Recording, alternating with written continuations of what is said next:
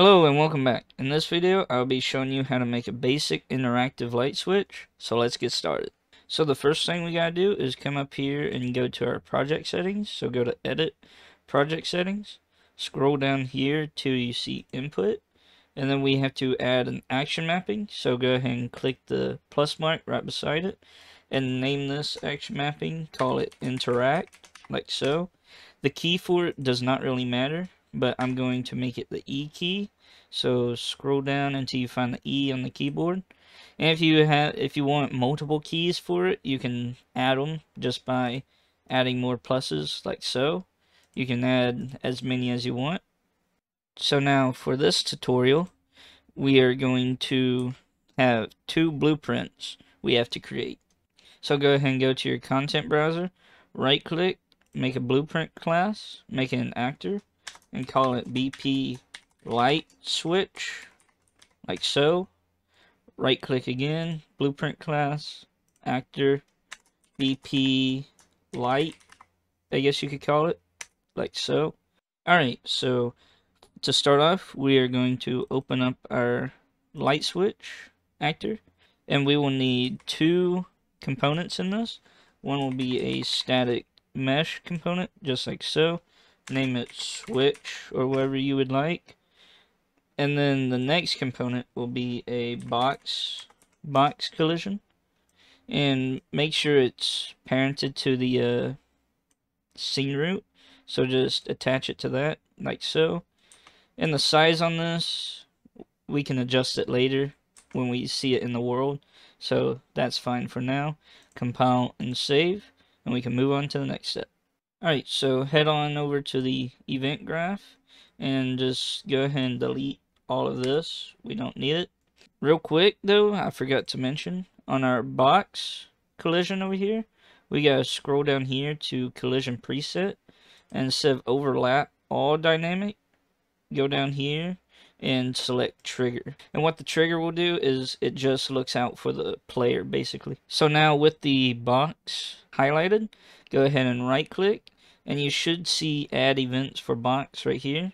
Go ahead and click that, click collision, add on component begin overlap right here, and go ahead and right click again, or make sure your box is hovered, right click again, add event, collision, and this time end overlap. And what these do is basically detect whenever another actor overlaps the box, or it stops overlapping the box. Alright, so the first thing we're going to start off with is the begin overlap.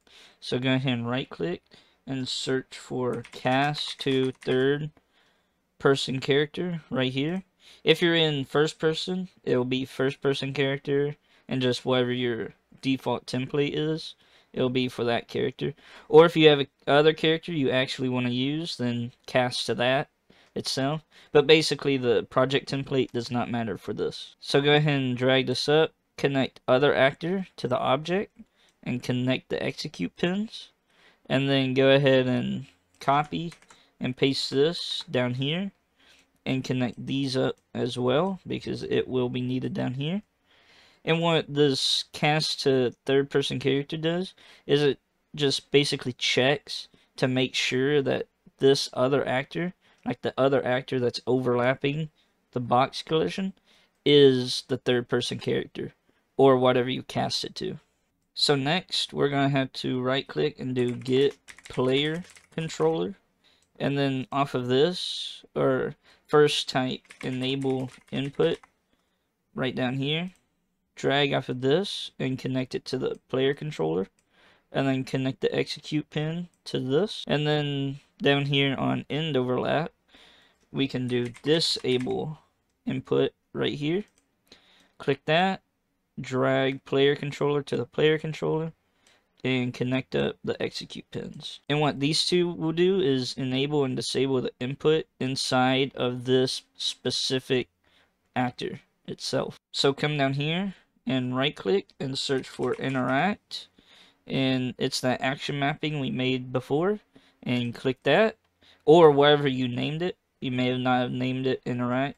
Now these two will control when this input action is enabled. This is also where we will be needing a extra variable, because this light switch, say we want to control multiple lights with it just to have that functionality on it, then we can do so by adding a variable and call it lights or whatever you would like, and then switch its type, search for lights or BP light, yes, right here, BP light, and do a object reference to it, and come down here and right click this to make an array, and then hit this little eye so it exposes it in the main viewport, which will be useful in a minute, and then compile and save so we have access to the array elements. And now, as you can see, there's nothing in it. We don't really need anything in it right this second.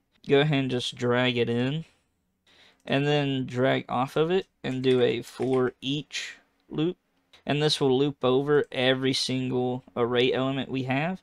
Right now it's 0, like I said, but it doesn't matter at this moment since we're still creating it. So on the pressed, on the interact, drag it into the execute, and like I said, this will loop over every single light we have. So this is the specific light that is currently on. So say we have 3 lights and we loop over 2 of them, and say we're on the 3rd one. This will control the 3rd one. And there is a function we're going to have to hook up here that we are going to make in just a second that will control turning it on. Also, one thing I forgot is right here behind the for each loop, we actually need 2 of these. So make room, and then drag out a node called a flip-flop. And what this does is, the first time this interact button, or the interact function is called, it will go to the A input. And then the second time, it will be the B input. Then the 3rd time, it will go back to A, and so on. It will just alternate back and forth. So go ahead and copy and paste this for each loop right below. Drag the B input right over here. And if you hadn't have guessed by now, in our actual light, we are going to make 2 functions that are going to be called turn on and turn off, and this is where those 2 functions will go. So go ahead and compile and save, and we can head on over to our BP light right here. So go ahead and open up the BP light, and we're going to need 2 components, or we only need, 2 components once again.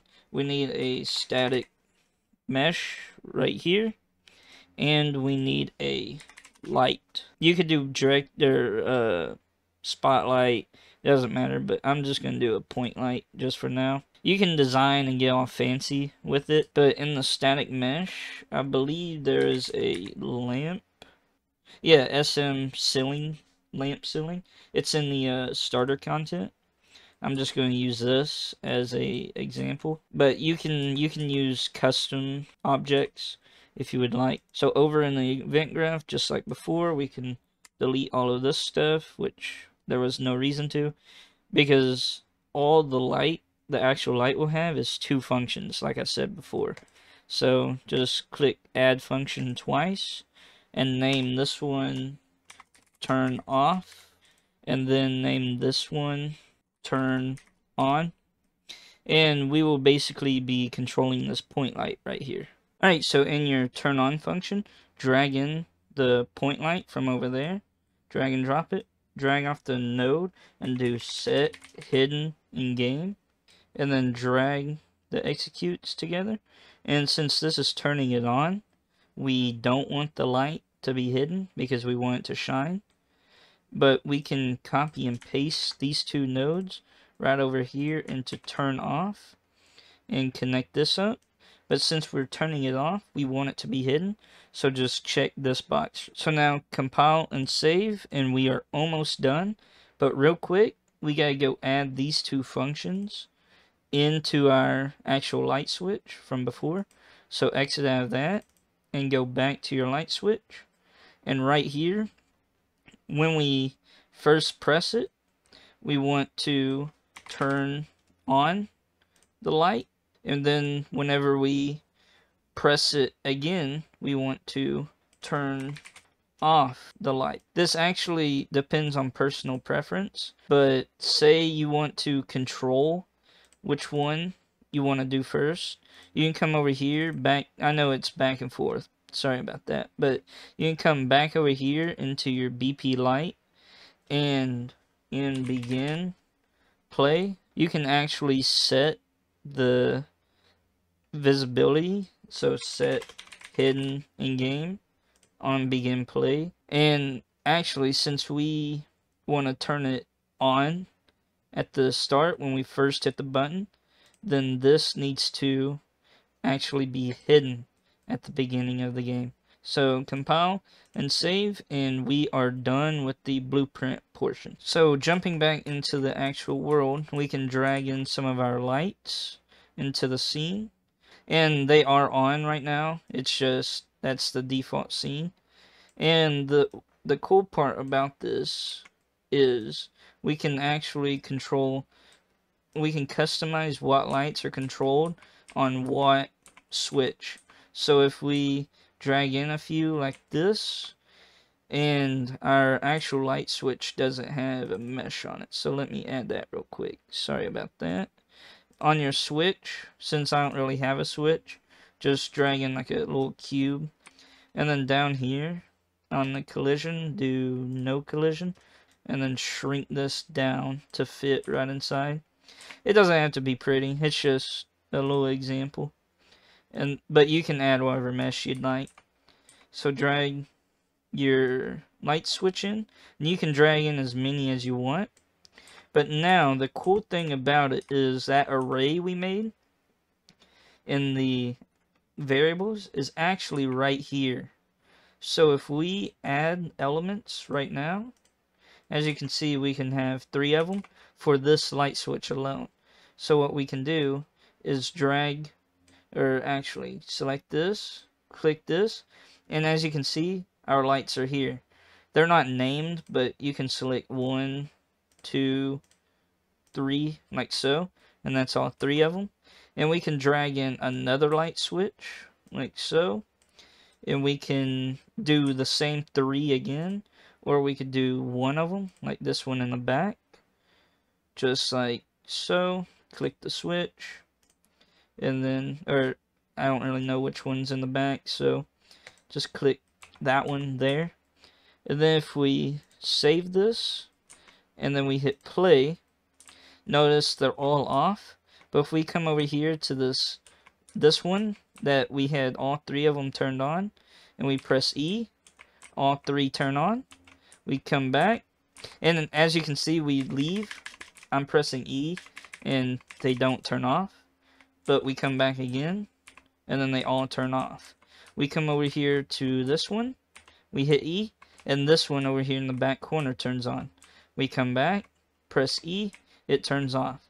And the cool thing is we can turn them all on, and then turn this one, and the first time we press it, it won't do anything, but then the second time we press it, it will turn off, and then we can turn those 2 off as well.